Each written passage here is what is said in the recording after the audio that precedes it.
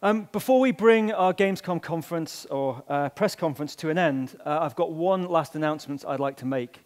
And it's an announcement I hope that you won't forget. In an industry where risks are often not taken, we'd like to take a risk today. We're going to be announcing a new IP with a brand new studio. This studio is Dontnod Entertainment, based out of Paris. And we're really excited to be working with these highly talented individuals. These guys have worked on titles such as Resident Evil 6, no, such as Rainbow Six, Splinter Cell, Heavy Rain, and Burnout. And we believe that this concept will capture your imagination as it has ours. These individuals have also been supported by an artist who is extremely well known for his work with Marvel Comics, graphic novels such as Spawn and Magic the Gathering. So it gives me great pleasure to announce a new title called Remember Me.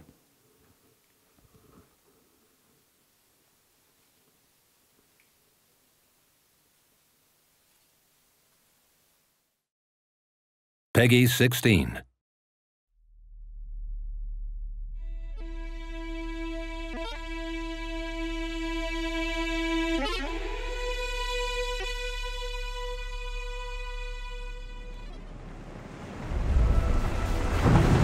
A friend once said, "The memory of a single man is a fortress, more complex than the vastest of cities."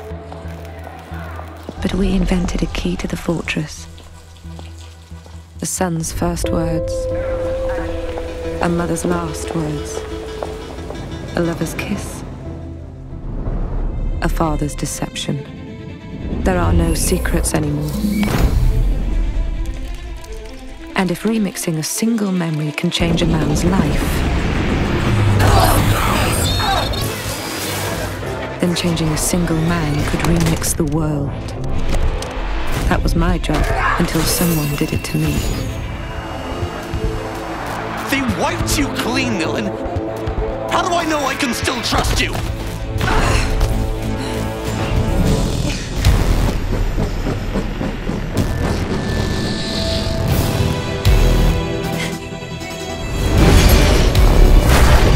Who erased my memory? What was my real mission?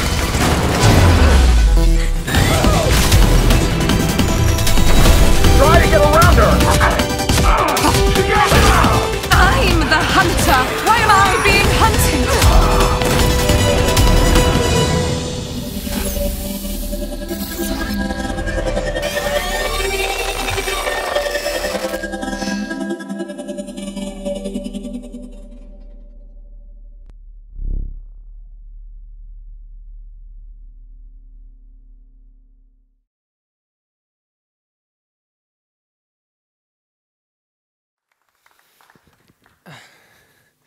Well, thank you, Michael, and good morning, everyone. When we started working on this game, we decided to explore the memory theme. Memories are fascinating. They're unique to everyone, our most intimate treasure, and the personal track record of our perspective on the world. None of us will come out of this room today with the same perspective and memory of what happened here. Our memories are unique, and they largely define who we are, which is why we spend so much time sharing them with our friends. And with the rise and revolution of instant content sharing, it has become more and more common to share the most intimate memories with total strangers. It's like everyone in the world knows your favorite memory. My favorite memory is the memory of how I got together with my girlfriend. I remember it was a couple of years ago in Paris on the 17th of September. And I remember it was a warm summer night. And if you've ever lived in Paris, you know you don't get that many of those. And I had a date scheduled for that night. And the girl was beautiful, mind-blowing. She had green eyes, dark hair, and she looked very much like Katie Holmes, actually. So I was looking very much forward to it. We went to the movies first, and we saw The Town, with and by Ben Affleck. I don't know if you've seen it. She liked it very much, which was a good thing. I hated it, which didn't help, in starting a passionate conversation about movies and our shared interests. So I then took her for dinner in a typical Parisian restaurant. And I remember the amazing food, the beautiful setting, the romantic atmosphere, the candle lights even. It was perfect. But unfortunately, I also remember the liter of wine that I had to drink just to ease my nerves, because I don't know about you, but I can get pretty tense in that kind of situation. So anyway, when we got out of the restaurant, I decided to buy myself some time. And I said, why don't we go for a walk? And so we went for a walk, and we walked, and we talked, and we walked some more. And after we walked for about a mile, I suddenly realized that the next metro station was right around the corner. And I told myself, Jean-Max, you know that if you go down those stairs with her, there's no coming back from the friend zone. You've been there, right? So I had to find a plan, and I needed to find it quick. It was around 2 in the morning at that time, and I said to myself, well, jump into whichever door there is that is open, that has some light inside. That's what we did. Jumped inside, and then looked around, and realized it was a techno party. And probably the worst place I could have taken her to. But it was better than nothing, right? So we stayed there, and we had a couple more drinks, and at some point, somehow, I started dancing, which in retrospect was probably also a bad idea. And it went on like this for about an hour, and I was feeling good, but at some point she came to me and she said, well, I'm feeling a bit tired, and I'm going to leave. And I looked at her, and I realized how much of a failure that entire evening was going to be. And I started to rewind all the events of the night in my head. What if we had seen another movie? What if I had drunk water instead of wine? What if we had found a jazz party, instead of a techno party? What detail could I have changed to make it happen? And as I was immersed in those negative thoughts of mine, suddenly I felt a little hand grabbing mine. And I looked down, it was her hand. And before she left, she said one last thing to me. She said, well, I'm not leaving until you kiss me. And I kissed her. And that's my memory of how I got together with my girlfriend, or rather how she got together with me, because she did all the work. And that's definitely my favorite memory till this day. Now, that is a pretty intimate story I just shared with you. I don't know any of you. But now imagine if I could digitize that one memory and give it to you, so you could relive it in your own mind, with your own senses, but with my perception, going through the same roller coaster of emotions that I went through that night. Now imagine cherry-picking your own personal favorite memory and sharing it with a person sitting next to you. In fact, what if we could all have access to all the memories of all the people sitting in this room? Or better yet, imagine if we could all buy, sell, share, or trade any memory in the world. Reliving the night Obama was elected through his own eyes, or the adrenaline rush that Usain Bolt must have felt when he got out of the starting blocks in the Olympic finals a couple of days ago. Or what if we could delete our painful memories? A divorce, the passing of a loved one maybe? What if we could forget the pain and the sadness that sometimes weigh us down? All of this is possible in Neo Paris 2084. All the people carry a brain implant at the back of their necks, which you can see. That is called the sensation engine, aka the Sensen. It allows them to record and digitize in real time everything that they see, that they hear, that they feel, that they know, and turn that into little memories that they can then trade and exchange freely over the network. It's a brave new world of emotion and knowledge sharing. The company that manufactures the Sensen is called Memorize. And on top of manufacturing the hardware, they also watch over and handle all the memory transfers that happen over the network daily. Now imagine how much power that one single company gets in terms of access to personal information and individual profiling. And what if no one is there to watch the watchmen? There is actually a group of underground activists that are fighting against their domination. They call themselves the Errorists, and you get to play the most gifted of them all. Her name is Nilin. She wakes up at the beginning of the game in the Bastille prison and realizes she has had her memory wiped clean. She has lost her identity and embarks on a quest to get it back. She soon learns that she's an elite memory hunter. She has the power to break into your mind and steal your memories. There are no secrets anymore. She is guided in her quest by Edge, the leader of the terrorists, as well as her last and only friend. Nilin is going to help Edge take the fight against Memorize a bit further, and in return, she might get her memory back. The mission that we're about to see takes place around halfway through the game, and in it, Nilin is about to break into the Memorize HQ. Now please allow me to welcome on stage Philippe Moreau, co-lead designer on Remember Me, who will now play through the demo.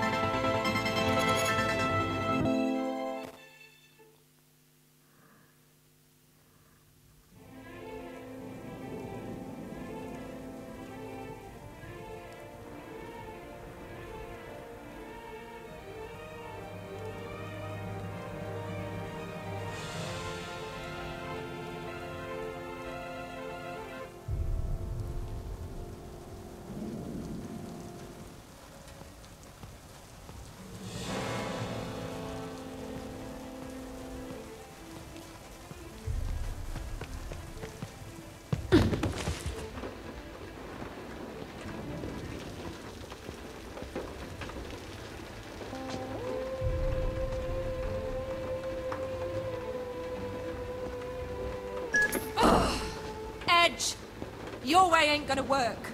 You got a plan B? I'm inside their comms. Building's locked down. You need to track down a Captain Trace and steal his access codes. Careful, sis. He's eccentric and very dangerous. Okay. We need to move. Where can I find him? Give me a second to do an AUG lock on his position.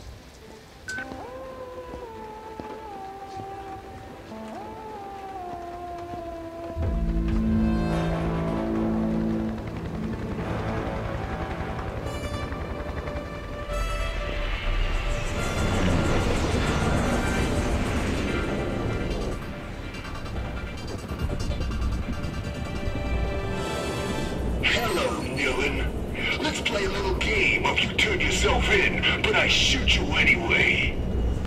Edge. Captain Trace. He found me!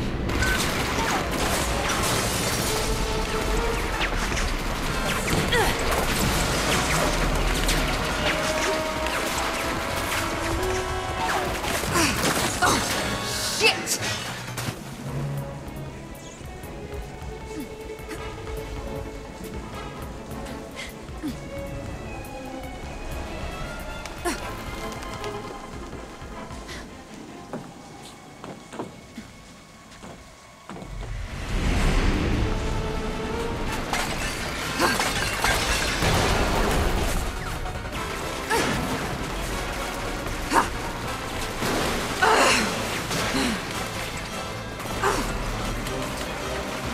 You fucker!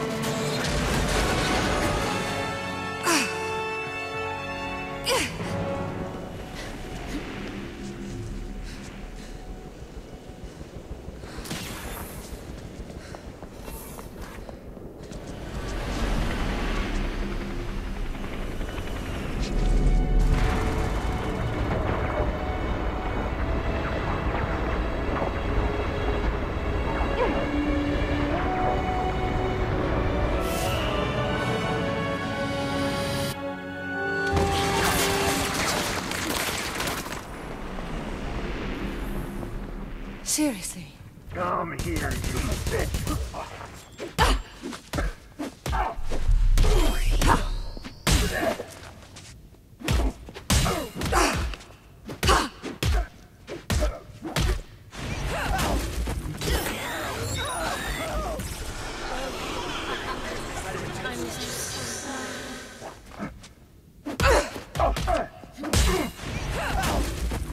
That should clear your mind.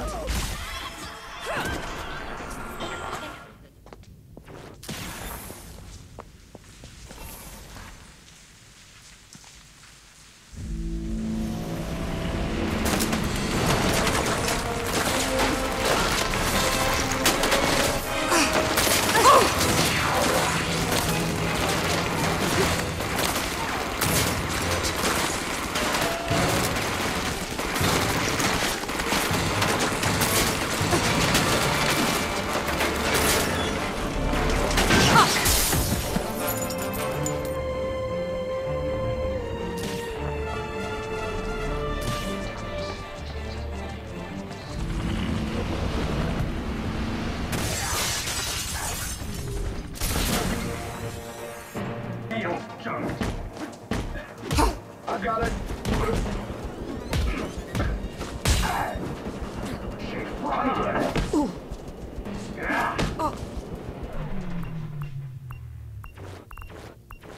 Don't give her room.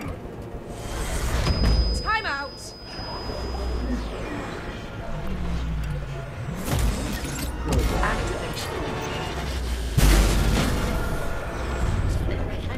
Where does blood?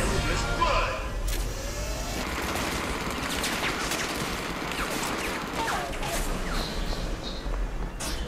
Emergency send channels to send data on illegal activity. You may even meta-tag suspects yourself. Over there! It's her! The fugitive!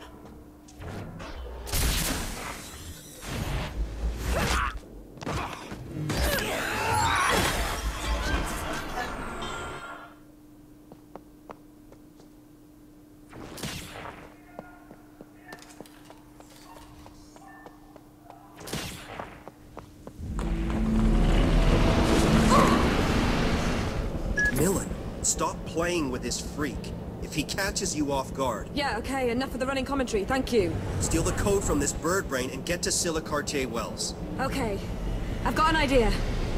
Stay frosty, sis. This guy's serious.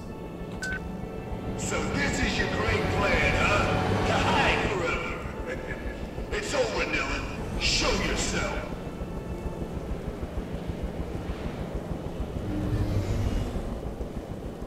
Who'd have thought it? The great Nilin, huddled like a bright little mouse.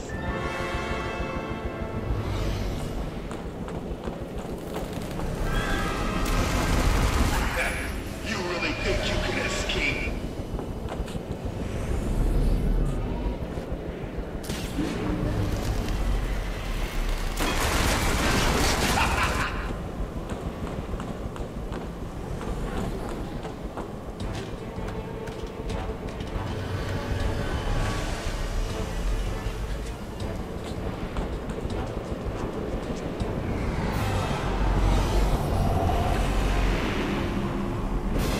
Let's play a new game with new rules. The hunted becomes the hunter.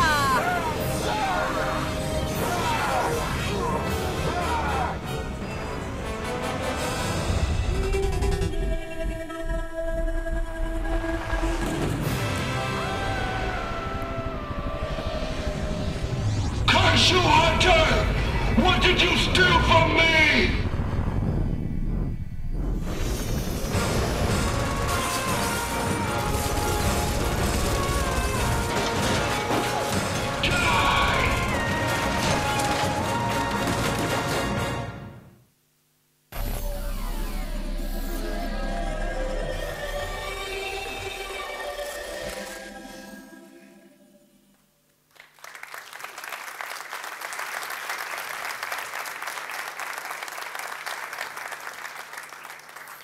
Thank you, Philippe.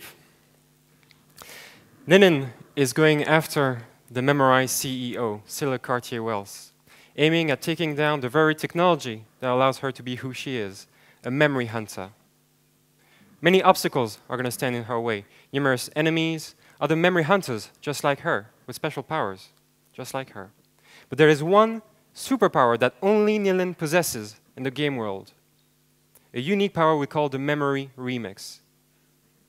The ability to remix memories is this ability that Nilin has to dive into one of your memories, just change a few slight details, and then come back out of that memory to watch the butterfly effect consequences pan out onto your personality as an individual and ultimately onto the world.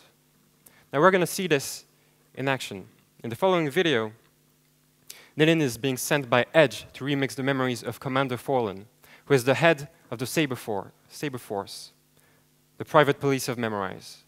And the following video is all gameplay footage.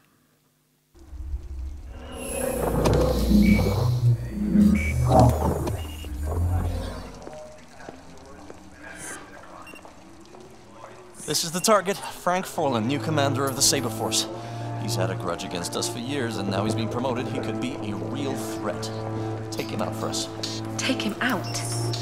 You want me to kill him? No, I want you to remix his memories. Make him kill himself. It'll be less suspicious.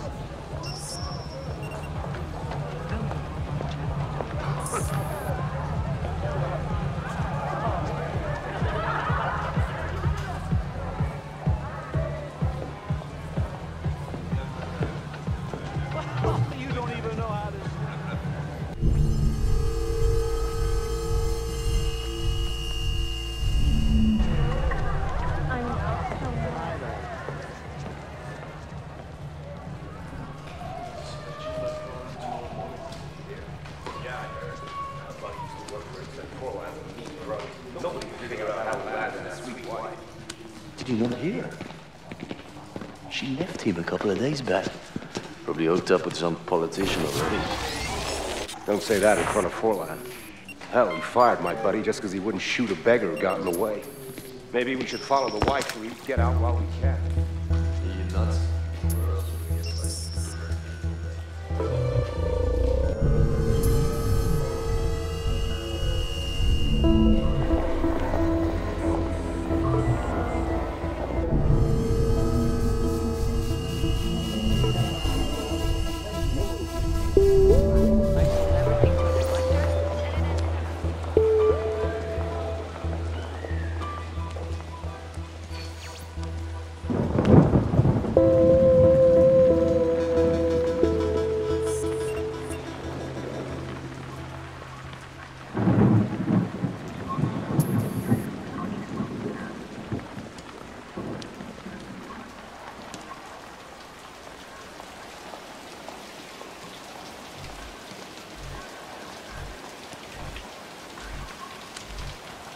So the courthouse ceremony will begin shortly. We're heading to your office now. I know. Just give me a minute. Calling Alexia. Unable to connect. Please leave a message. Alexia, damn it, call me.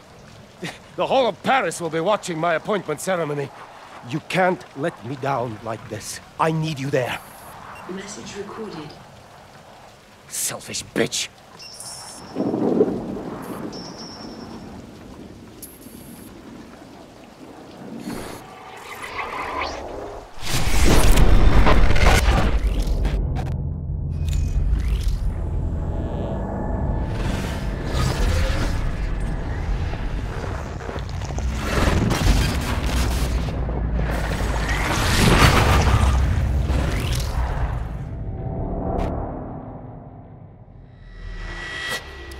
Selfish bitch.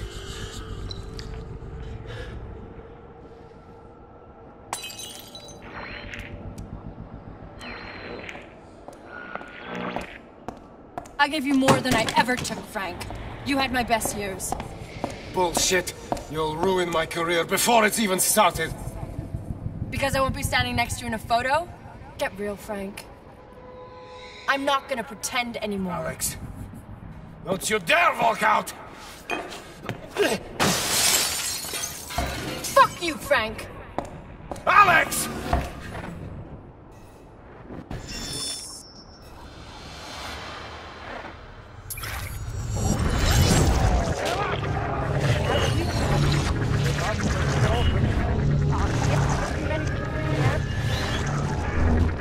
bullshit. You'll ruin my career before it's even started.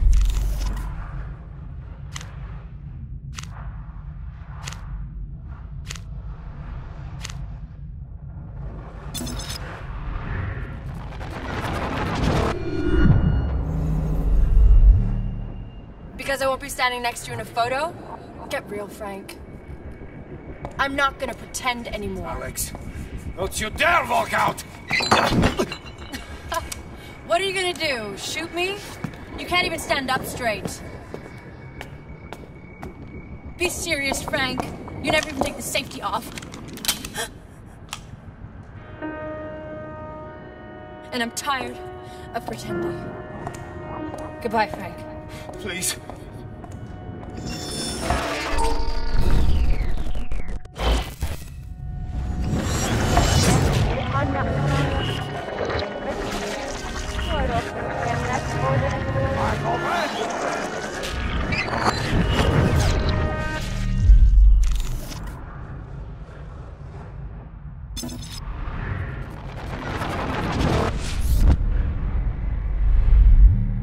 Don't you dare walk out! What are you gonna do? Shoot me? You can't even stand up straight.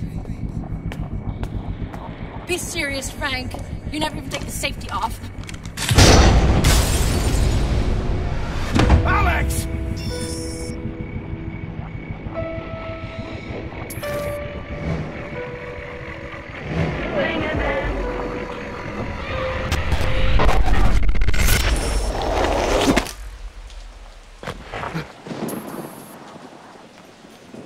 So we're coming to escort you to the courthouse right now. We can't delay this Bastards. any longer. You're not taking me in for this. It was an accident. I won't give you the satisfaction. I'm so sorry, Alex. I'm so sorry.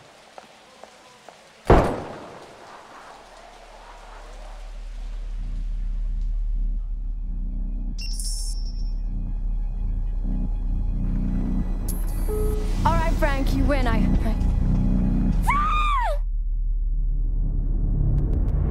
Well, I think that gives us a lot to talk about in the next coming days here at Gamescom.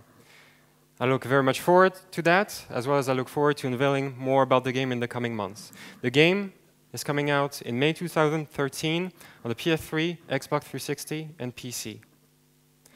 And this is it for today's presentation of Remember Me. I hope you enjoyed it. Thank you very much.